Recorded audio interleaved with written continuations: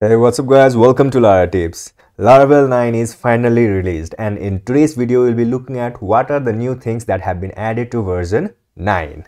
And also, if you look here in the support policy and you are still using Laravel version 7, then you need to upgrade your version, otherwise you will not get any updates or security fixes. And since Laravel version 6 is the LTS release, you'll still get some security fixes, so you don't need to worry about anything if you are using version 6. But it's always a good practice to upgrade your Laravel version, because it will be very easy for you to upgrade gradually instead of directly upgrading from, let's say, 6 to 9. And now let's see what are the changes or new things that are added to Laravel version 9. Okay, let me just scroll through the changes. You need to have the PHP version 8 or greater in order to use the Laravel 9. Similarly, Symfony mailer support was contributed, and before there was Swift mailer, which Laravel was using in order to send the mail, but since it was deprecated, so it is making use of Symfony mailer.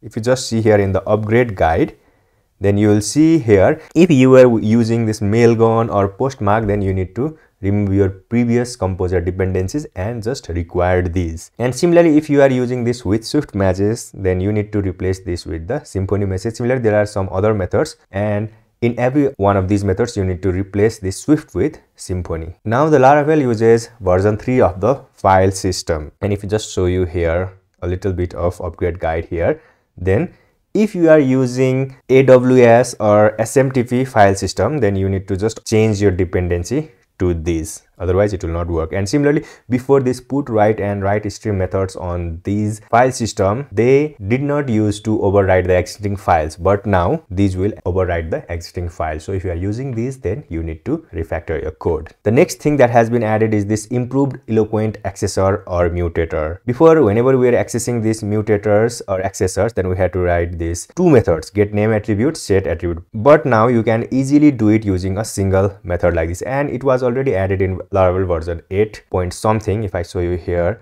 this 8.77.0, but they have mentioned that in the documentation. And if you want to know more detail about that, then you can watch this video tutorial. I'll be leaving the link of this video tutorial just below that like button. And similarly, enum eloquent casting has also been added. You can easily cast your database columns to enum. So let me show you that also. So here I have created an enum called user type enums, and here in the database, so here in the users, I have this type here, admin, normal, super admin. And let me show you here user type here, normal, admin and super admin. And if I go here in the user model, then I can easily cast that type with the user type enum. And let me just find the first user, and whenever you do this, we'll get this user with the ID of 1 and the type is admin. We'll just see admin over here like this whenever we are getting the user model. But whenever we access user like this, then we'll get the user type enum. And now we can easily compare it or do anything that we want with the enum instead of using the hard-coded values. And the next thing, let's see, the thing that has been added is this implicit route binding with enums. So let me quickly show you that over here. I have this web.php routes file. Let me just show you here at the bottom. So here I have this user type as a route, and here this is the user type enum that I have created before. And this type, this variable name and this type should match, okay, for the implicit binding. And here I have just written this value of this type. And now if I just go here and let's say user slash admin like this, then it will return whatever the value of that enum is. But we don't have this admin1 in the enum, and whenever we visit this route, then it will throw 404 not found, because this type is implicitly bounded with this user type enum. This is a very handy feature. Now let us look at the next thing that has been added is this forced scoping of route binding. Before, if we had to do forced scoping of the route binding, then we had to do it like this. We had to write here the ID or the slog, whatever we want to force scope, we had to write it over here. Let me show you what I meant over here. So here I have this route, user and the role, and let's say ID over. We want to force scope this ID, okay, and we are just returning role over here. and here in the database over here, the user with the ID of 11 has the role 3, and in the user model we have this roles relationship. And whenever we go here in the routes, so here user 11 and role 3 like this, it will find the user with the ID of 11 and it will get the roles of that user and checks whether a role with the ID of this 3 is present in this roles of that user. And if it is not present, then it will throw 404, otherwise it will just return the role. And as you have seen over here, this user 11 has only role 3 and it doesn't have role 1 or 2. And if you try to write here 1, then it will give 404. And this is called this force scoping of the route bindings. But if I just forget to write this, then it will just give me the role with this ID of the 1. But we don't want this kind of behavior. We only want to get the role of this particular user only. So in that case, there is this new thing that has been added, this scope binding. We can easily add it over here. Just chain this method like this, and then if we come here and just reload, then it will show 404, and for the role 3 it will just give us the role. And if it is cumbersome to write it over here, then there is this scope binding group also. We can just write it here like this and write all the routes where we want this force scope binding. Then we can just do it like this. And the next thing that has been added is this controller route group, and this has also been added to version 8, and I have already made a video about this controller group, and I'll be leaving the link of this video just below that like button. You can easily watch this. Basically, we can also group routes by using the controller method. Okay. Similarly, full text index and where clauses have also been added, and this was also added to Laravel version 8.79.0, and I have already made a video about this. You can easily watch this over here. I'll be leaving the link of every one of these videos just below that like button. Basically, what I have known is in the where like condition, if you write percentage on both sides, then the index will not be used. But in case of this full text, I think the index will be used. And just let me know in the comment section below if you know anything about this full text. Similarly, another thing that has been added is this Laravel Scout database engine, and it is contributed by Taylor Otwell and Chris Vance. It is another database engine, and you can use it instead of using Algolia or Millisearch if your application is very small for showing the search results. There is this rendering inline blade templates that has been added also, and we can just use this blade : render method in order to render this blade syntax into a plain string. It will just replace this name with this name, and you can not only convert this blade syntax into the plain string but also component to the plain string. Suppose let's say you want to return the rendered HTML version of a blade or a component in multiple places, then you can just use this blade facade and return it like this. This is a very handy feature. And again, in the components we have this slot name shortcut. Before, whenever we were writing the slot or the named slot, then we had to write it like this. Now we can easily write it like this. Just skip this name and write it after this colon. And also two very handy directives that have been added are this checked and selected. Let me show you those also. I am here in the dashboard blade.php. Before, let's say we wanted to make this radio button checked. I have these two radio buttons. I want to make it checked. Then I had to write it like this. Suppose let's say I am here in the dashboard route. Then I want to check this radio button dashboard page. Then I had to do it like this. And here in this website, I'll just go to the dashboard. And you can see here dashboard page is checked.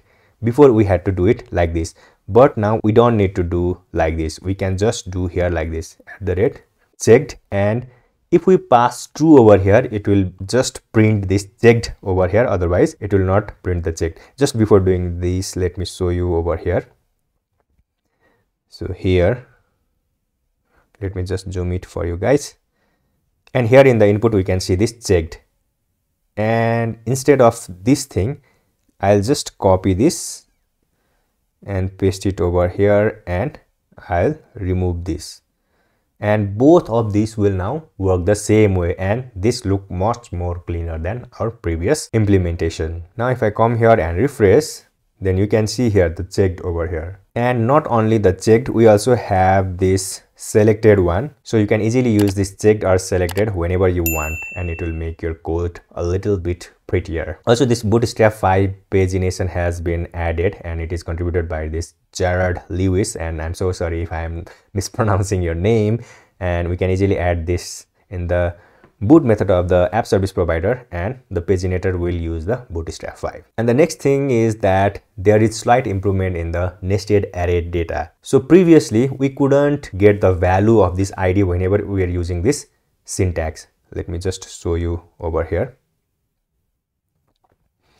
like this. So before we could just do it like this, not this, the bottom one, the above one, we could do it like this, okay? And here we could not access the value of this ID, but now we have this rules for each, and here we can pass the closure and we can get the value of whatever the thing that is here at the end. And we can use other permissions that requires the value to be present. So this is a very handy validator feature. And the next thing that has been added is this Laravel Breeze API and Next.js. If you are into React.js and Next.js, now you have the Next.js preset for the Laravel Breeze, and you can easily integrate that in the Laravel application by just going through this documentation, and it is very easy to set up. And the next thing is this improvement on the ignition page, the error page that we see whenever something wrong happens in our Laravel application, and this has been drastically changed. Let me show you that.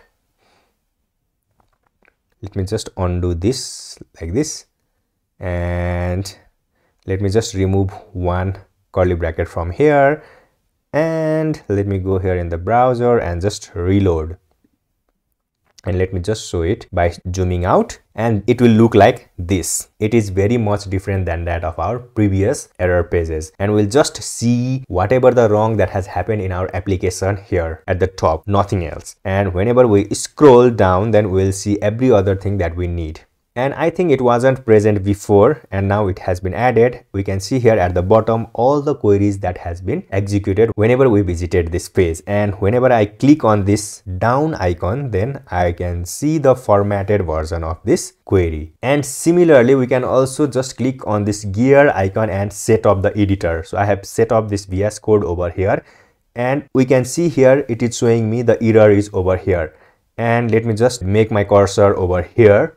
And whenever I click on this edit icon, then it will say me to open the Visual Studio Code, and it will take me directly to that line where the error has occurred. And this is a very huge feature, and hats off to Spassy for this. Now let us look at the new thing that has been added, another thing, and it's route list. You can see here the route list is so beautiful now. Let me show you the PHP artisan route list.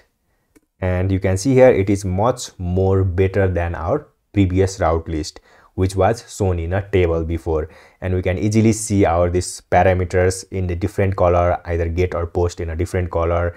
Similarly, we can see this controller actions at the end. It is very easy to scan this route list. And hats off to Nuno Marudo for this, who is the core member of the Laravel team. And the next thing that has been added is this test coverage. Whenever we run PHP artisan test, we can also now pass this coverage. And for this to work, you need to configure this xdebug or PCOB. Since I haven't configured this or installed this, so I'll not be able to show you, but you can try this. And similarly, this Sockety Eco Server has been added, and it is this open source alternative to Pusher. And if you don't want to use Pusher, then you can easily configure this Sockety to your own server and use it as a WebSocket server. If you just go here in the Sockety documentation, then you can easily see it. And let me know in the comment section below if you want to see a video tutorial about this as well. Similarly, the next thing that has been added is this improved collection ID support.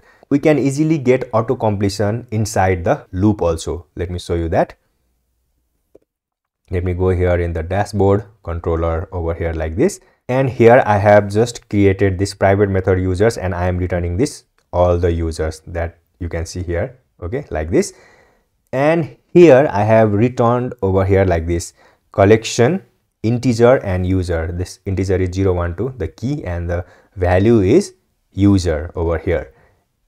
And whenever I do for each loop over here, this users, now I can easily get auto completion over here, like if user is admin, I can see all the auto completion from the user model over here as well if I do it like this. But now if you just see here inside this collection, everything is now returning like this. It is just like generic. Generic is by default not supported in the PHP, so we can just make use of it by using this comments. And in every one of these methods, it is now returning like this. So whenever we are looping through a data in a collection, then we will get auto completion of whatever object that we have inside the collection. And this is very, very useful. Now let's see the new thing that has been added. The new thing that has been added is this new str helper method. And let me show you that as well. Let me comment it out. And this is just a helper method. Before we can do it like this, str of Laratips, and we could do it append like this, and every other thing it will just work the same way. Now instead of that str of, we can just write it here inside the str helper method. And if I just run it, then I can see here Laratips YouTube, but instead of passing anything inside this str method, if we don't pass anything, then it will just return the plain string. And let me just show you that previous one. If I didn't do here toString, then it will just return this stringable. So if we want to chain multiple things, then write some value inside this str and chain multiple methods over here. But if you don't want to chain multiple methods, then just don't write anything inside here. And finally, the last thing that has been added is this to route. Before we had to do return, redirect, arrow, route, and we had to do it like this, but now this to route has been added, and it's just a basic addition which enables you to write one method instead of two methods. So guys, these are all the things that is added to the new Laravel version 9. What do you think about it? Let me know in the comment section below. So that's it for this video guys. Thank you for watching. Have a great day. Bye.